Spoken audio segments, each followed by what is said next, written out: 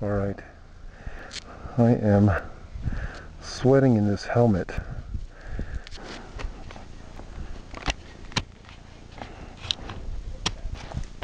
It's freezing up here. It's cold, but it wasn't as cold as last time.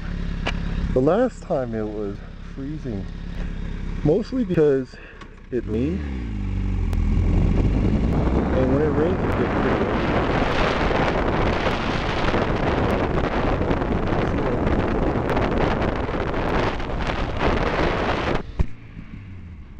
Freezing ugly, I said. Okay. Both hands in control, boy. Both hands in control, boy. Ooh, big one.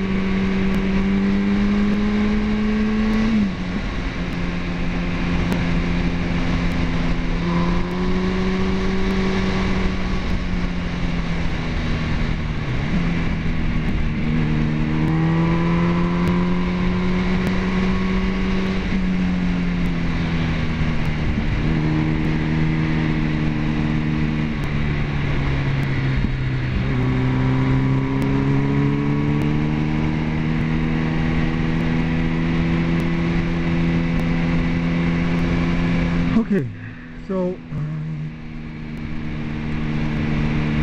I've learned to keep secrets, and I've gotten a habit of doing that. That's just part of life.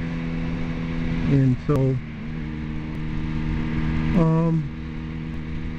I met someone that was just like me, that keeps secrets very well, and she didn't want people to know that she met someone, or she's checking someone out, or dating someone.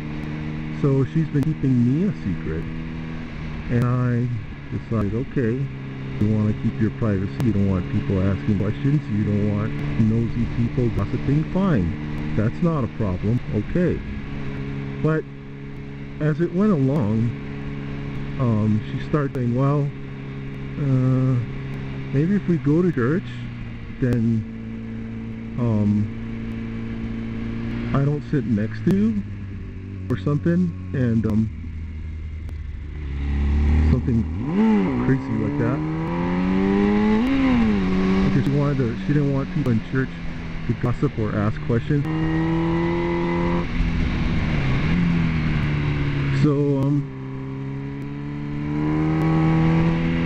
that after a while, I mean, I thought, okay, well, I'll go along with that.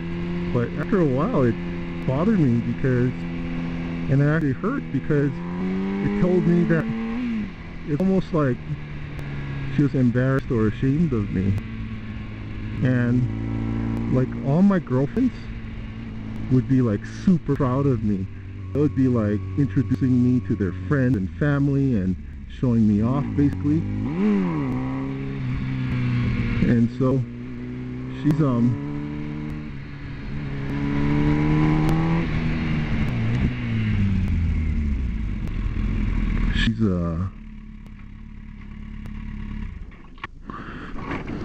I told her that. I told her, hey, you shouldn't keep me a secret, because what am I doing? I need to go there. Yeah, forget it. So anyway, I told her, yeah, you shouldn't be keeping me a secret, because it's like you're ashamed of me, and it really hurt. And I realized, well, this pastor and his wife, was telling me that living in secrecy or living in darkness it's really not the way to go. You need to be transparent, and you need to live in the light. I couldn't agree more. So I realized that was my blind spot. It never occurred to me, you don't go living life this way, living blind. Okay, here's the observatory one more time. What if I should ride my bike up here like I did last time? Maybe I should, because it might not get as good again. Yeah, maybe I should do that. I'm gonna do that.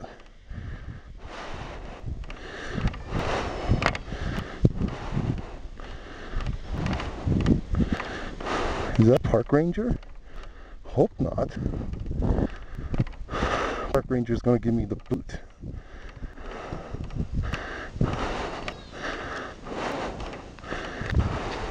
Are you a park ranger? I'm a volunteer.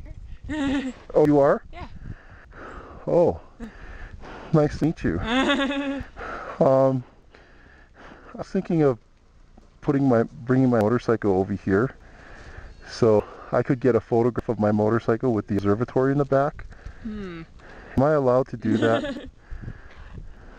If you're going to do it, I would do it before the next rain talk. A real ranger? I gave my talk at 11:15, but there will be someone else up here at 12:30. Are you just gonna like push it or give it a little gas? And get I'm gonna ride it carefully, right by where the sign is, and take a photograph. I won't kill myself or run people over. Okay. I personally don't have an issue with that. Okay. Did anybody ever tell you were the bomb? I'm just kidding. Okay, I got it. Yeah, so if you are going to do an activity such as that, then just make sure you do it before 12:30. Pardon? Do it before 12:30. Okay. Yep. Thanks. Yep, and don't drive off the path. Okay. Thank you.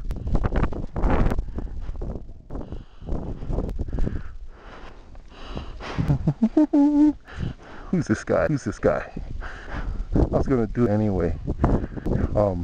I know she was there, so it's best to ask for permission. If she said no, then you can't do it, right? You gotta at least respect people that much.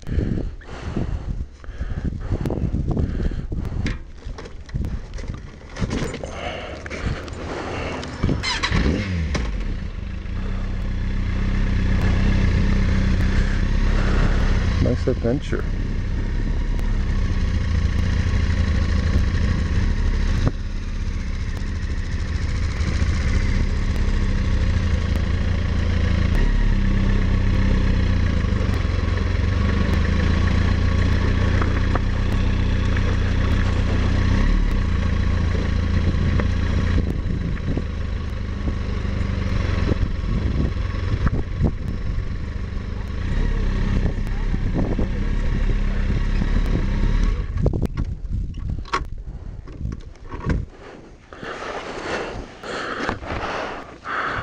Okay, here we go.